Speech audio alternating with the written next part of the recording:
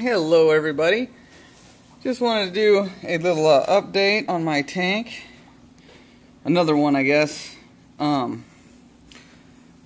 red chorus wrasse had tore up my Hollywood stunner chalice. I guess he thought the glue was, a worm or something. I should have taken a video of him. He had a big piece of glue hanging off his mouth. It was crazy. So I took this giant, large frag plug and tried to piece everything back together the best I could. It doesn't look real pretty right now, but hopefully it'll grow back. I know Hollywood stunners grow pretty quick from what I've read. So anyway,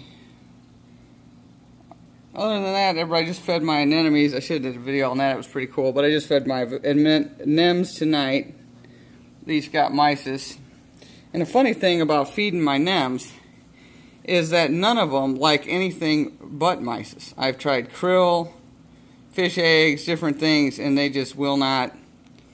They'll spit it out. I've never seen anything like that. You'll put it on their tentacles, even like the Hadani, he is real sticky all the time, and you put those on there and he'll grab it and then he'll just release it, becoming not sticky anymore in that one area. Back up into the water. The same with the bubble tips, they just spit it out. They won't even grab onto it. So all they like are mysis, so I guess they're kind of picky. So, other than that, I hope everybody's tanks are doing great, and I hope everybody had a great and happy and safe New Year. And be looking forward to seeing everybody's videos and what their plans are for 2020. I'll definitely have a video soon with what kind of goals I have in mind for my tank.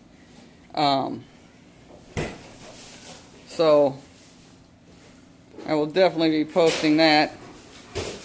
Definitely want to grow out my corals. That's one thing for sure. So and I may acquire some more pieces and stuff like that when they become available. So other than that, everything is going really good, and look forward to getting some of that stuff taken care of. Anyway, Happy New Year again, everybody, and thanks for watching. Happy reefing.